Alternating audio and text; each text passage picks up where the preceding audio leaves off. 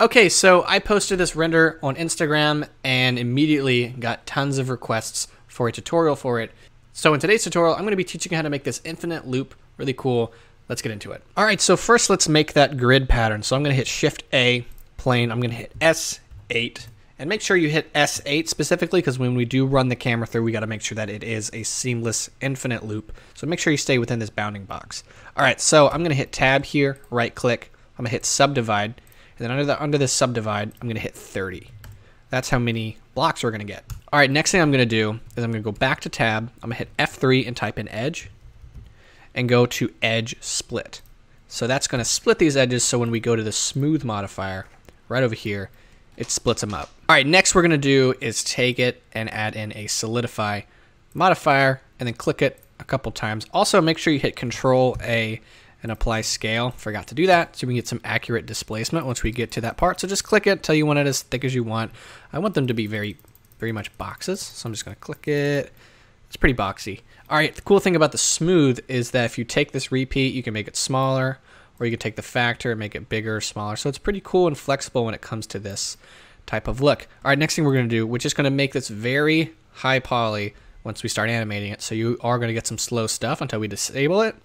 But let's get in the bevel.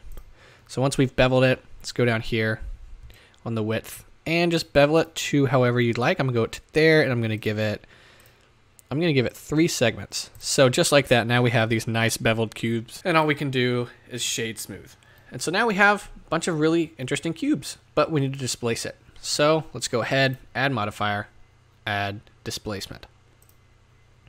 Now let's make sure, I'm going to go ahead and collapse all of these and just bring this displacement all the way up above everything so that this displacement doesn't mess with those modifiers. Make sure the hierarchy is correct. So I'm going to click New.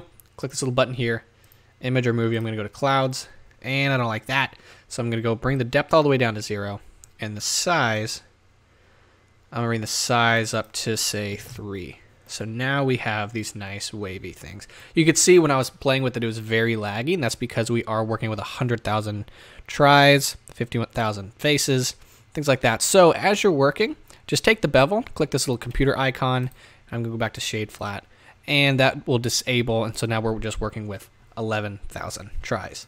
So now we have this. Super easy, super cool. Let's animate it. Let's go to the empty plane axis and say, I'm just gonna, just for visibility, I'm gonna hit G and just bring him up.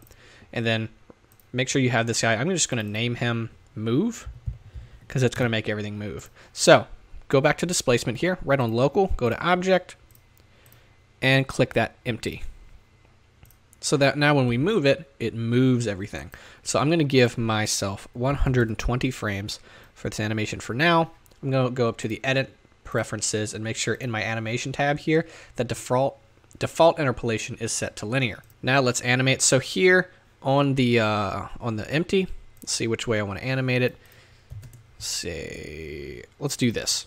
So a lot of people actually thought I used the wave modifier, which is pretty common, but I just use displacement that kind of looks like a wave, so it's a pretty cool hack. All right, so what we're going to do is we're going to hit the back arrow to go to frame 0. The reason we're doing that is because we want to use motion blur. So first, let's go and switch to the Eevee render engine, and right here, make sure motion blur is selected. And the reason why we're going to frame 0 is because we start here, and the animation starts here. We will have 1 frame of no motion blur, and then this frame will have motion blur. So go back to frame 0, and then it'll start there. So go back to the controls here, hit the little keyframe, go to the very end, and type in 360 degrees, which will make this a looping animation. And now we have this. So it looks pretty nice. Let's go ahead and keep working. We need to make sure that this will be a seamless loop. So right now, if we were to just take this and say add it to a new collection, call it collection 2, and then go to collection instance and bring it over like this, what you're going to notice is you're going to see a seam right here. You can see where that connects. You can see where it starts, and we don't want that. So what we're going to do is we're going to make this a seamless displacement. So let's go ahead and get an empty, add the plane axis, and hold down Control so that it snaps to the grid and goes to the very edge of our composition here, our displacement. That's very, very important for seamless looping. Now, we're going to take this guy here, collapse the displacement, and I'm going to go ahead and add in a mirror modifier. Select the new empty, So I'm just going to name that empty. I'm going to double click and call it mirror. Go back to displacement. We've got mirror selected. Uncheck X and click Y. And now you can see you can't really tell where the displacement stops. And then what we'll do is we'll go back to the collection instance, collection 2, and we'll bring it all the way to the end. And you can see you can't tell when it stops. So it's really nice when you're going through is to be able to not be able to see those seams very obviously. Obviously, if you look really hard, you can see it stops there because it's mirroring. But when we actually flying through it, it'll be invisible. All right, now let's go ahead and add in our camera. So Shift A, add in the camera, holding down Control, just bringing him to the very back of our scene and bringing up a little bit. Your placement will, on the Y will want to be 8 there to make sure it's at the very edge of your scene. Now let's go ahead and just bring him up. So 80 degrees, 0, negative 180. Now he is pointing perfectly straight. And then let's animate him as well. So start at frame 0, hit the keyframe on Y, go to the very end, and go to, let's see, negative 24, I think it'll be. Hold on. Let's see, bring him forward. Yes, so negative 24, I believe, is the position we want. So negative 24, and that puts him at the very edge of our new composition. So that will make it loopable. So click on him, insert the keyframe, and let's go ahead and add in a collection instance and test out to see if it loops seamlessly. So let's do one more just to see it work. And then let's watch the animation. Go to the very end, and okay, cool. It loops seamlessly. All right, next thing we're gonna do is on our camera settings, we want it to be pretty wide angle. So we're gonna, on the focal length, I'm gonna say 24. And then once we do that, it will seem faster. So we might need to lower our frames, but we'll do that later. Next thing we're gonna do is we're gonna add another collection and bring him up. So we want a really cool look to this. So we want the camera to be super close to the ground and the sky to be super close to the camera, which gives it that really dynamic look. So let's bring the camera down a little bit, and we should be set on how that's gonna look. Cool. All right, now let's just go ahead and start duplicating stuff and making our scene.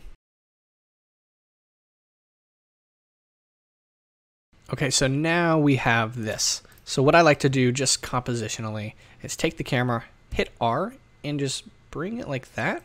And that just kind of gives it this really cool effect when we're going sideways. And let's just preview how it looks with that bevel back in place. Shading smooth. So that's how this looks. And if we hit Z and go to render view here in Eevee, can't see much. So that's what we're gonna do next. All right, so what we're gonna do next is add in lighting and materials. And we don't actually have to add any lights, just materials, because we're gonna be using one of the materials as a light, as you'll see. So what we're gonna do is we're gonna hit new, and I'm gonna go ahead and add a basic metallic shader and make him fairly dark. And then what I'm gonna do here is add in another material, click new, and make an emission material, which will be a light. I'm gonna give it a strength of 30 for now, and make him blue. All right, now that we have that, we need to select faces, and we need to select them randomly. So what I'm gonna do is I'm gonna go up here, face select here, select one, right up here on select, right down here on select random, just do that. And then that's too many. We want it to just be very minimal. So we'll take this % here and just play with it until we like the amount of faces we have selected, which will be our lights in the scene. This looks pretty nice. So what I'll do is I'll hit the material we want and click assign, and it's gonna assign that to that material. And then we hit Z and rendered, you're gonna see, bam, we have lots of nice light. So in my world settings here, I'm gonna go up to the world settings, click that, and bring it all the way down to black. All right, so we'll improve lighting later. Let's go ahead and go back and mess with the displacement to make it look a little bit better. So right here, let's go ahead and make it nice and big, and then go in there and say I'm gonna give the displacement 4, and then we'll go back and check that. Cool. It's looking really crazy.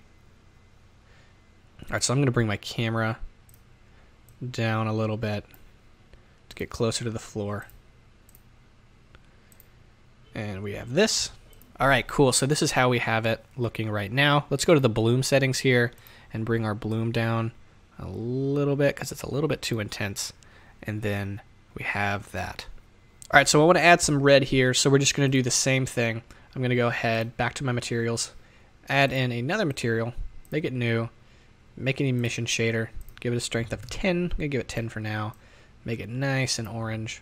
Go back to random selection, click one, select random. I'm going to give it an even smaller selection base here, hit the seed, and assign. And so once we go back to rendered view, now we get some really good light. So if you don't like how intense these lights are, which I don't currently, first off, you can go ahead to your metallic and bring it down so that your scene isn't quite so bright. I'm going to press play here. I'm going to get some major lag, currently running a laptop, but in about a week, upgrading the laptop, we won't have any more lag. I apologize for the lag. But this is how it's going to look for now. Let's go ahead and add that bevel back in. So there you go. So if we want to make sure, just one last time to make sure this runs through nice and seamlessly, and repeat. So it's perfect, it's seamless, it works. We have a really nice look. We'll go back to render view and just pop through some of these frames and see how it looks. And it looks super cool, and you can play with the lighting, see how it looks. Sometimes you just go ahead and play with different lighting compositions. Sometimes green is a really cool option. Just completely changes the look. And yeah, so if you want to export it, go down to this little camera icon, select where you want to save it, go from PNG to FFmpeg video, encoding, change to MP4, and change from medium quality to perceptually lossless, and then go to render animation. So there you go. I hope you guys enjoyed this. You can go to my Instagram if you see some stuff that you want to see me make. I post stuff on there all the time. So there you go. Thanks for watching.